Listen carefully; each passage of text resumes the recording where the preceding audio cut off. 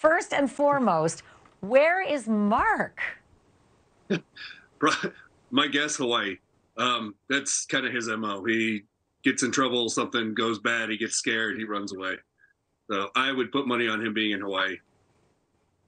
Okay, so you're a business partner with this couple. It's not the greatest, producing partnership you've ever had in your life. It's a nightmare, as I have read about your experience. But now that you hear Tatyana has been hauled in on charges that she was soliciting a murder for $2 million and she's in jail and he's vanished, what's your read on this? What do you make of this whole development?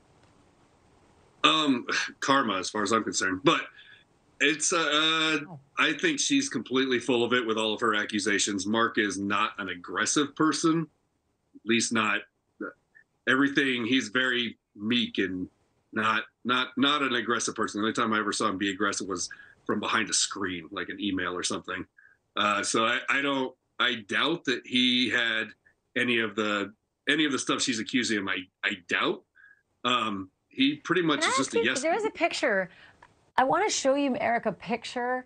And she's at a party with him. I think it's part of this whole party scene. But she's got a belt. I think it's his belt around his neck. And she's leading him sort of around the party. That's the one there.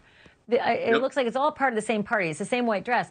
But, I mean, this one stopped me in my tracks, given the fact that I'm getting the feeling that she was quite domineering. Yeah, he did whatever she said. Didn't matter if it was a good idea, bad idea, made no difference. This picture really represents how the relationship was. He got drug around by her doing what she wanted with no real say in it. He just threw money at whatever it is she wanted to do it. He threw money at it. That was basically their relationship.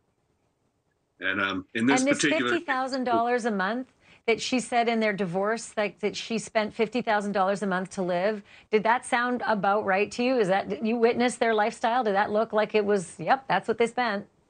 Yeah, no, she, during the show, she showed up one day with a horse and was like, oh, look, I just got this horse. I only spent $70,000 on him.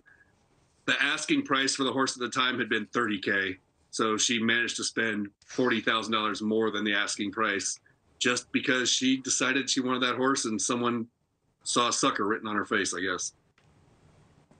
Holy Dinah. Erik, you know what, Erik? This story's not going away. She's, like I said earlier, she's got she has an appearance coming up, so we're going to follow it, and I'd love to call you back. Do you think you're going to be, I only have 10 seconds, do you think you're going to be called to testify in any of this? I have no idea. I really didn't think I'd be called at all, and then all of a sudden I got people like you hit me up, so who knows? Right. Guess we'll see. Well, I'm not going to stop. Thank you for watching. Go to newsnationnow.com to find NewsNation on your television provider. And don't forget to click the red subscribe button below to get more of NewsNation's fact-driven, unbiased coverage.